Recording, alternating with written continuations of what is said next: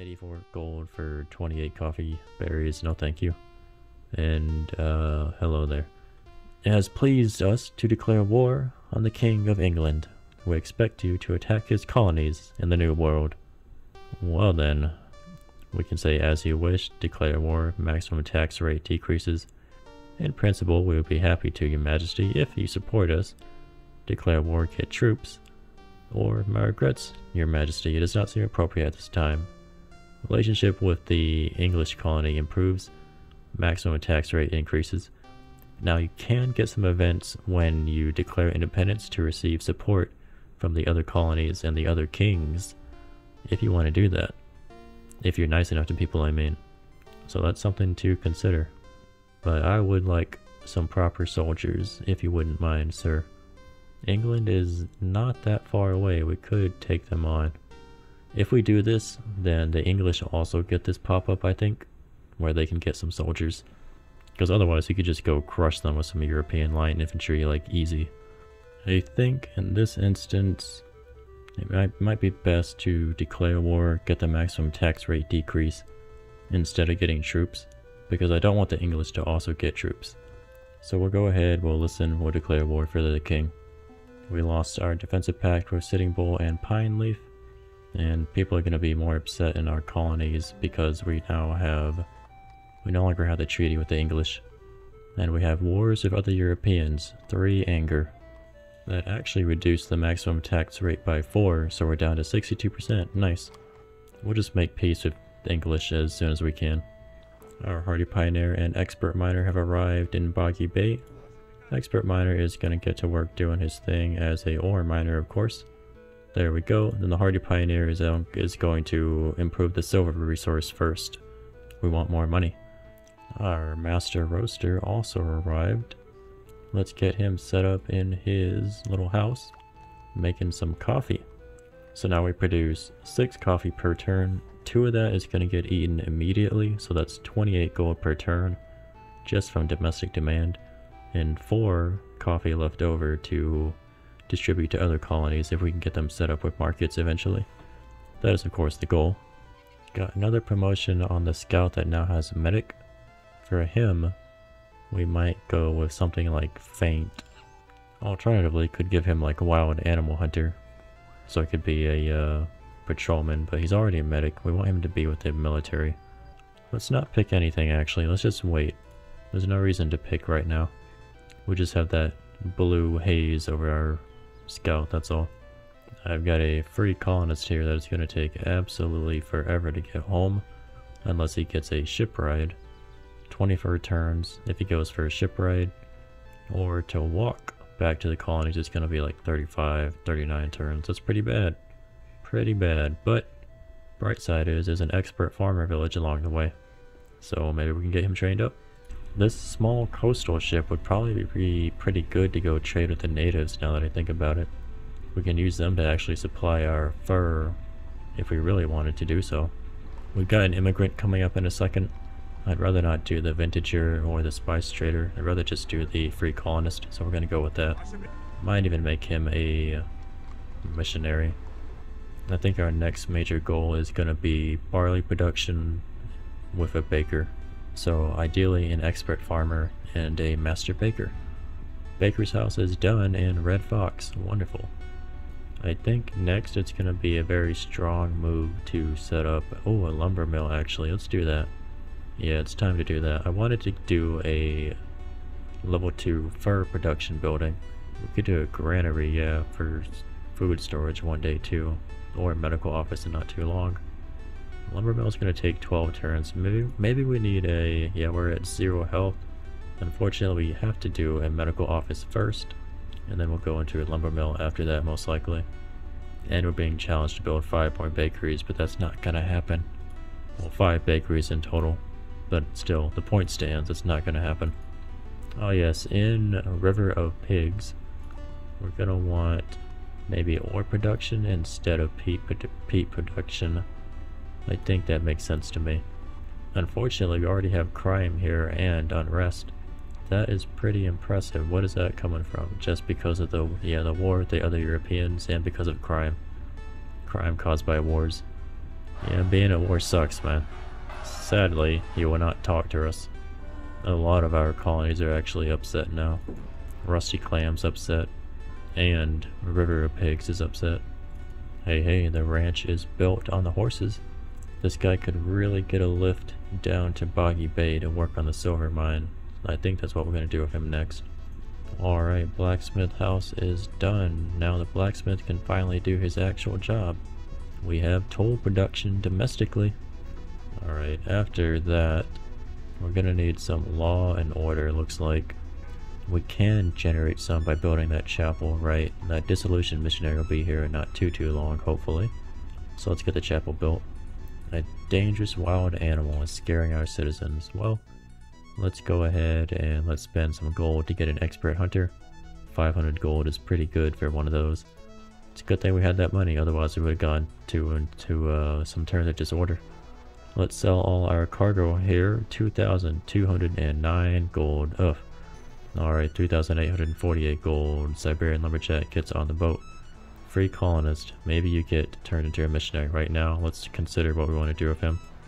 As always, I do like to first finish my turn before spending money.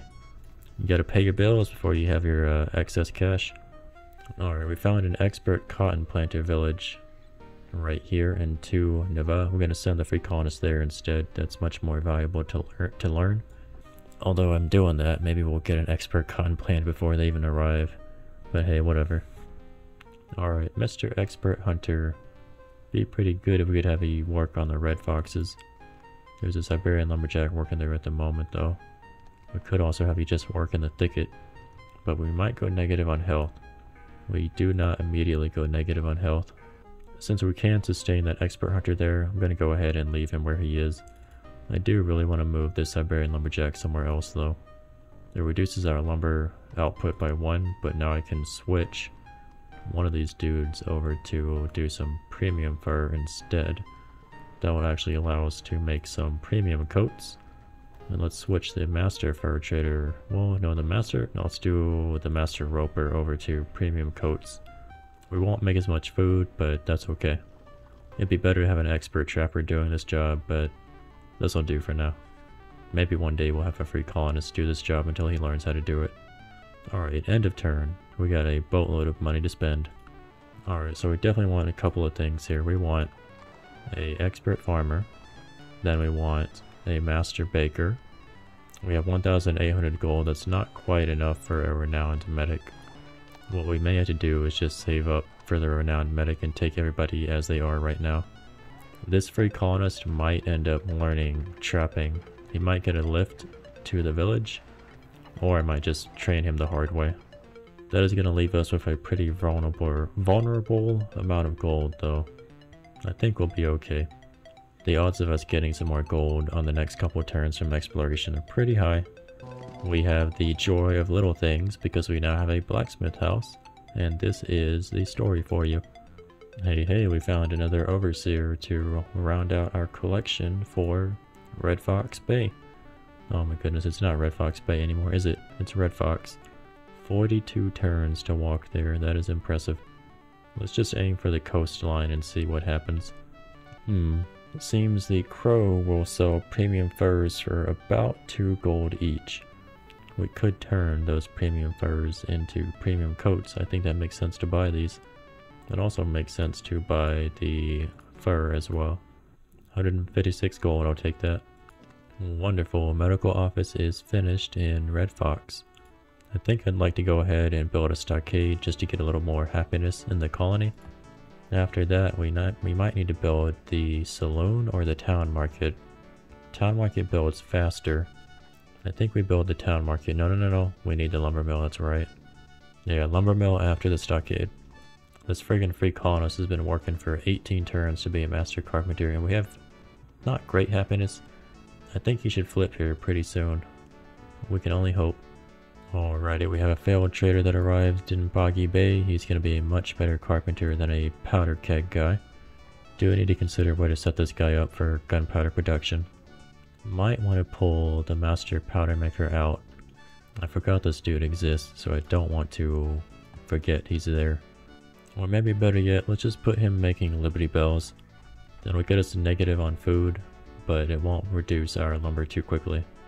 We received another converted native. Nice. This guy, what do we do with him? I really wish that we had access to a fisherman or a farmer trainer that was nearby. Sadly, our options are quite limited, almost purely to cash crops and a boatload of hunting, but Best thing to do with this guy might be to do some lumber chopping, although I'd really prefer for him to do something else that he's actually really good at. And the best we can probably do is set him up doing some lumber and then maybe fishing one day in River of Pigs, I think.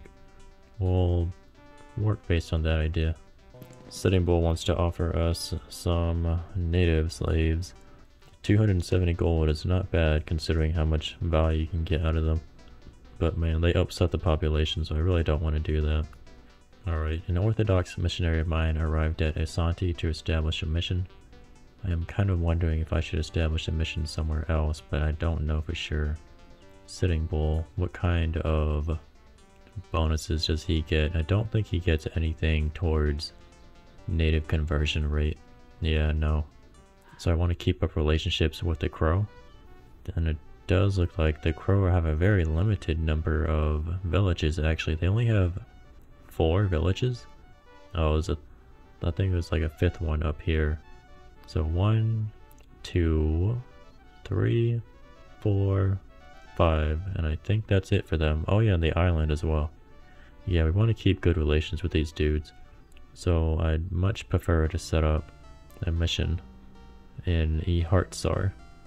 Alright, we have a ride with our farmer, baker, and all that jazz, but we don't have anybody. Well, actually we have the free colonists. Let's use the free colonists to fix the health, at least temporarily. So now we can pull out the farmer. Farmer can do his barley thing. 7 barley per turn, very good. Will be a lot better once we have some farms though. And baker can start doing his baker thing. So now we make provisions. Siberian lumberjack, we need to find a really good place to set that guy up. If we can get a colony over here on the lumber, the timber, and the horses, that'd be nice. But I don't think it's going to work for now, so let's search for a good location. I think the best location is going to be in Roughneck, and that does make sense. They are all about that lumber, wood, pearl production after all. And my gosh, they make how much food from the colony square? That's 8 food from the colony square. Wow. We can pick peanuts or barley. I'm going to do barley. Should have been doing that earlier actually. Always double check when you found your colonies what kind of good that you want to produce on the colony square. It is a fairly unknown thing to know that, and it will change if you don't specify it, because I think it's always whatever makes the most money. They're already pretty pissed off in Roughneck though, so I'm not sure if I want to set the lumberjack up there. We can fit him here, and we do have a quest that involves us trying to reach 20 population, so let's make some lumber here. 3 more population and we'll make it to 20, and there's actually a pretty decent reward, I think. Hey, we're up to 17 horse production per turn now that we have that ranch. Our scouts require so little horses and provisions that we could reasonably use them to move around our colonies eventually. So that'll be pretty cool to look forward to. You can do it normally, but you need significantly more horses and provisions with other colonies. You know, I was saying that we'd get that renowned medic, but man, we have not gotten lucky over the past couple turns with getting random money. Can I finally... Nope, still cannot make peace with this dude. Hey, we had a native slave earn his freedom. Wonderful. I mean, that's a little bad in a way because now we have reduced food production because he no longer has a 40% modifier. That's just too bad. Because of that, now we're actually negative on food. We've got enough premium furs on hand that we can actually swap the fur trader over to premium fur production for a little while. Not premium fur production, but premium coat production. And have the roper do some regular coat production. Unfortunately, premium coats only sell for 12 in comparison to the 10 of regular coats, but that is better no matter what, so I'm gonna send our little small coastal ship north to trade with the Huron and see what they have. So the silver mine got done before our little free colonist pioneer got there to do some more work. So we're going to do the iron mine next instead. Now we did go ahead and build a road to that mine because it cost so much time and energy to get around dense terrain now. We are literally 2 gold short of the amount that I need for my renowned medic. Literally 2 gold away. We got that chapel done in Boggy Bay. Next up is maybe going to be a dock for some more food production. We could probably go ahead and build the powder production here. That particular building does take quite a while to build though. I'd rather build like a lumber mill first. Let's actually build a chevaux de frise, and then we'll build a dock, probably into a tavern after that. So the Crow want to offer up their settlement of a Fognak.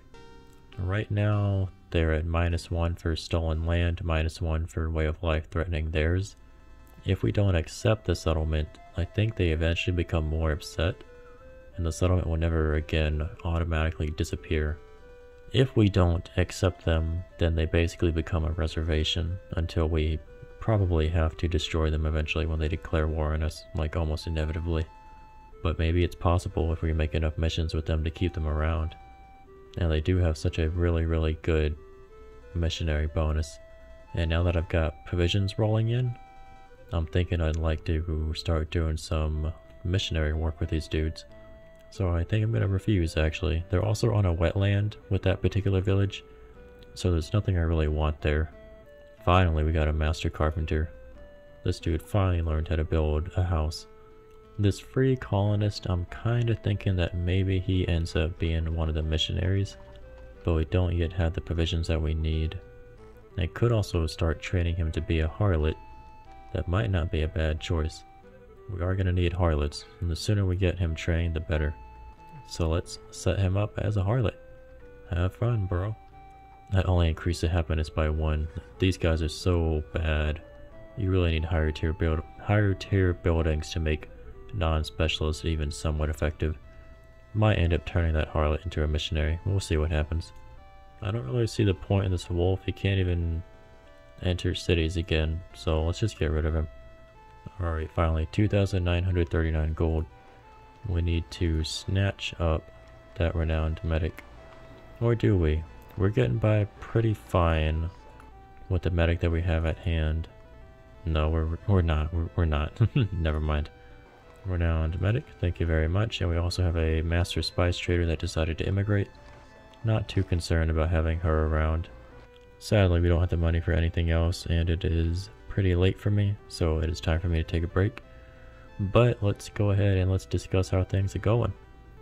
So Red Fox is doing pretty good. We got that bakery set up. Gonna start doing some missionary work here in not too long, hopefully. And then Roughneck. Roughneck is Roughneck. It's still just a pearl mining location. It will eventually be expanded, but I think I want to get that quest for a 20 size city first. And then we got Boggy Bay. Boggy Bay finally got toll production rolling. Going to get some iron mines going as well. And in addition to that, we'll be doing some weaving in not too long. River of Pigs is just doing their thing, gathering a bunch of lumber that I can now swap over to carpentry and forget about for quite a while. And now they can get some things actually built, and hopefully stop being so pissed off. Rusty Clam is Rusty Clam. They're just a pearl mining location. Most of our colonies are like 1 population, actually 3 of them are. And then we got an 18 in Red Fox and a 7 in Boggy Bay. I think we do want to consider settling the island over here in not too long. We want to lock that down as ours. And then we might want to consider expanding along the southern coast a little bit further. There's some decent land and timber down here. Like settling right here, we could get the timber, tobacco, deer, fish. It'd be a pretty wonderful site actually. Let's go ahead and let's mark that as a settle location. Exploration wise, I'm still making a lot of money, but it's taking a lot longer to get access to that money is what's happening. Like, it's hard to see on the mini-map because the grain really blends in very well. But I have a lot of treasures just standing around. Foreign affairs wise, the Portuguese still... Oh, they've made it to 3 settlements just now. That is impressive. We are of course at 5, but our settlers are way cheaper too. Now the English, I can't even tell how many they have yet. I wouldn't be surprised if they're still at 2, maybe 3. Part of the reason I didn't want to give them troops is because I want to potentially catch them off guard later on. And a very good source of immigration is actually other enemy colonies. We are going to need to sort out our food situation in Red Fox, however. So that means expert fishermen, expert farmers in not too long. Could also start up some pig production in River of Pigs and start butchering them for some food. If we get some geese, we can make really expensive, like lined peg boots or something like that, I think. Might be wrong. The crow are at +2 overall for us. I really do want to get those missionaries rolling so that I can deepen our relationship and keep them around for as long as I possibly can and like just milk them for those converts. That's something that I actually haven't done yet, is like a hard missionary religious game. And we have a lot of these natives wandering around, especially over here by Cappadocia. We could consider building a monastery like I was talking about and staffing it. But anyway, let's zoom in real close here to get a good old look at Red Fox. Maybe make a thumbnail out of that, probably not. Do let me know what you think of the video and the thumbnails as well. If you have any advice that you'd like to give me, I'd certainly like to hear it. Anyway, I'll be back in just a moment. Alright, I am back. I hope the audio is sorted out now. I did check by having it play back in my ear for a moment, so to me it sounded correct. I have no idea what happened there. That irritated me quite a bit because I did not want to have to redo everything, you know. It wasn't too bad except for those times that the air conditioner got really bad, so I think in the future I'm just gonna have to deal with the temperature differences while I'm recording. Alright, let's get back to it. I really don't want to actually attack the English. You might want me to attack the English, but I also don't really have like a boatload of money right now. And you need quite a bit of money in order to fund a military. We have enough of a military that we could reasonably defend ourselves, but other than self-defense, we do not have an offensive detachment available. Anyway, let's get on with it. I think that events that you receive after you leave the Europe screen are based on the money that you start with that turn, at least partially based on it. So we should be okay with selling some of these goods. And we got a good deal of money. We do have this little trade log on the left right here, so we can see what we got. Had a commenter that pointed that out. Now the spice trader, do we want them doing spice trading? I think that we decided that there were a few, they were on Prairie Hills, right? Yeah, they're on Prairie Hills, gotcha. There's a few Prairie Hills over here to the west, but it is going to be quite a while before we actually make use of those Prairie Hills. Although we could strike hard across the western portion right here and set up along the coastline of this really big inland sea. Well, this is a lake actually. Let me think about some potential settler locations. Alrighty, I've got a little plan for the interior. We're going to settle a lake coastal colony right here with access to the corn for food, the wheat for even more food, some coal, indigo for making colored cloth, as well as access to some prairie hills for making spices. This city could be really, really powerful. But not only that, the city down south can also be really good. They'll have access to a bunch of lumber, coffee, fruit for making fruit brandy, and iron. A little bit further west, we've got another coastal, lake coastal city right here with access to fish, not fish, but clams, loons for wild bird feathers, coal, and bighorn sheep for furs, not for farming sheep. These are hunting sheep. There's also going to be a northern colony up here that's going to get access to more Arctic foxes, more beavers, elk, deer, etc. No, these are polar foxes, not Arctic foxes, gotcha. I'm thinking that we'd also like to have a settlement down here with access to more horses and furs and wood. We could, in theory, build it on the tundra hill right here. It would have no food whatsoever, but then we'd be able to lock down this pass right here no unit could get past these mountains that doesn't have the ability to mountain climb without going all the way around to the west, or going really far to the east and south over here. Look how well connected these mountains are. Realistically though, that doesn't really matter because natives can cross mountains without much problems. But it's kind of cool for roleplay reasons. It's kind of like the wall in the south. You know, I never did finish Game of Thrones, and I guess I'm happy I never actually finished watching that television series from the way everybody talks about it. I do want to plan one more settlement down by the silver if possible. The issue is that the settlement a little bit further to the north puts a lot of pressure on it, so that anything not in line with the mountains right here is too close. So we would have to actually build in like a tundra hill in order to reach that particular silver. But there is some stone right here too. There's a lake as well. Maybe we could build right here, hunt the deer for food, expand the borders to the silver eventually, and then start mining it. That'd also give us some bighorn sheep down here. So this is a pretty cool long-term settlement. It's a really, it's got a Alaska vibe to it, that's for sure. Alrighty, it is the end of the turn, so we need to decide what we're going to spend our money on. I do want to keep that spice trader since we might settle that western colony not too long. We don't have to buy any land, so that's the main reason I'd like to settle it. This settlement right here, we do have to buy land from Kaposia though. I would say our primary concern right now is food, however. Looking at our land, we're going to have quite a few problems doing farming without chopping down some forests. That will probably take some time. Actually, we do have hunting available, although hunting really only produces like byproduct food, really. It's mostly just enough to sustain the hunter usually. Sometimes with a few extra food, but not usually like a bunch. Yeah, it's definitely going to be, we have to invest our gold into fishermen, I think. We have +1 health at the moment in Red Fox. We are going to receive a proper medic in not too long, so that'll be fixed. Our happiness is okay, but our law is not great.